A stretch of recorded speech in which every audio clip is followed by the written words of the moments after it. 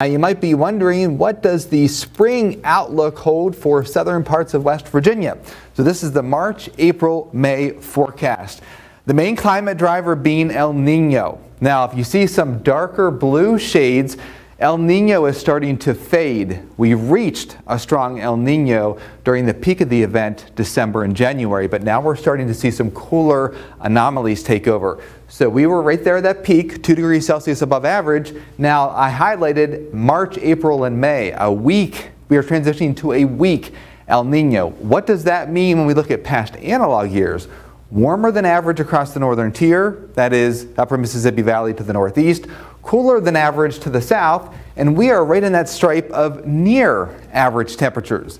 When we look at precipitation, and again this is rain, snow, sleet, the whole 9 yards, drier than average from the central plains into the northeast. We are right on the cusp of drier than average and then an active storm track here along the east coast. Wetter than average once you get into California, where the atmospheric rivers have been dumping a lot of rain. The North Atlantic oscillation will likely trend below zero. When that happens, we usually see somewhat cooler than average temperatures.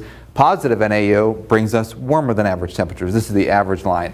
So when it comes down to it, it's not going to be a spring where we have blockbuster snowstorms, but we're also not going to have anomalous heat.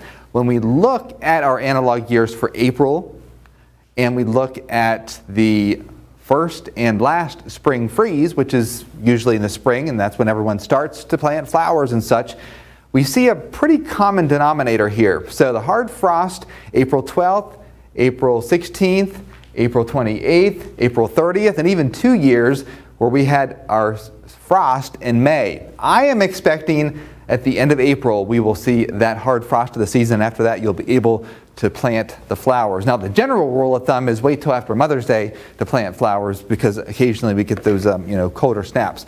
Now I want to let you know that right around 7:30 I'm going to have a Facebook Live where I talk more in detail about the spring outlook, including the threat for severe weather. I break down each month and give you an overview of the allergy season forecast. There's a lot of information in the Facebook Live that'll be on our StormWatch page at about 7:30 this evening. All right, well I'm going to need that information because I'm allergic to a lot of things. Yes. And so it seems like too, spring's looking nice, average temperatures and drier than normal. Yeah, average means we're going to have still some fluctuations where it gets cold and where it's warm again, but no anomalous heat or no anomalous cold. So last year we had that big snowstorm in May and snowshoe.